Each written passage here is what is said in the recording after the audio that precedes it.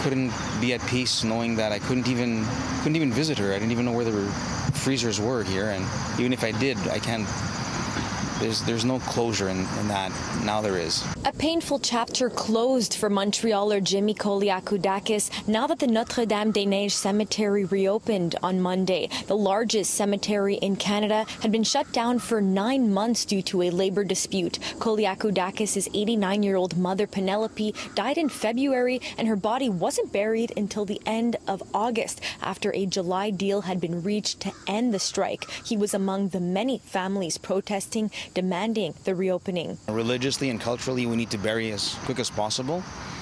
And finding out that she's going to be put on standby, and not only that, but in a freezer, there's no dignity in that. And hundreds of family members went through such a horrific ordeal for some negotiations. Not taking away any negotiations, everyone has the right to better working conditions and what have you, but not at the expense of making hundreds and hundreds of families suffer. We will be dealing differently, managing differently with our employees, so to prevent such a situation. And hopefully that's not going to be the case in 4 years from now. Cemetery workers were seen surveying the grounds Monday, taking in the extent of the cleanup. Branches still cover many graves after April's ice storm. 2 weeks ago, we restarted the in-ground burials, and that's good. We did about 50 already. Families were happy to be called, even though there's still a strike going on. I want to make sure that people understand that our white collar are not back to the job. I hope they work it out, and I really hope that they take into consideration the families that are suffering in the future before they go ahead and decide on something that has such a major impact on all of our community. She's at peace now. She always wanted to be with her husband. They've been together since they got married, and they weren't apart until my dad died about 15 years ago. Now they're finally together, and my mom's buried now with him. I'm gonna go light a candle for both of them together this time.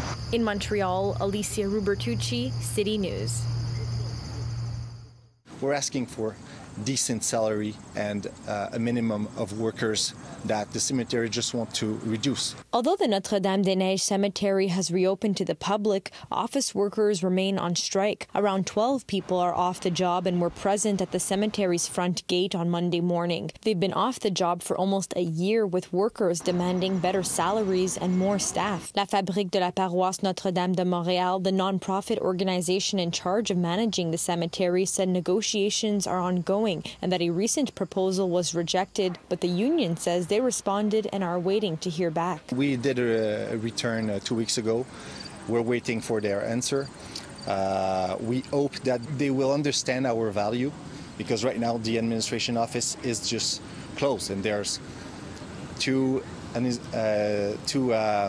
workers inside and 3 scabs. So I'm sure that if they hire scab, they need someone to take care of the family. La Fabrique said administrative services to families should resume without a problem, and they hope to reach an agreement soon.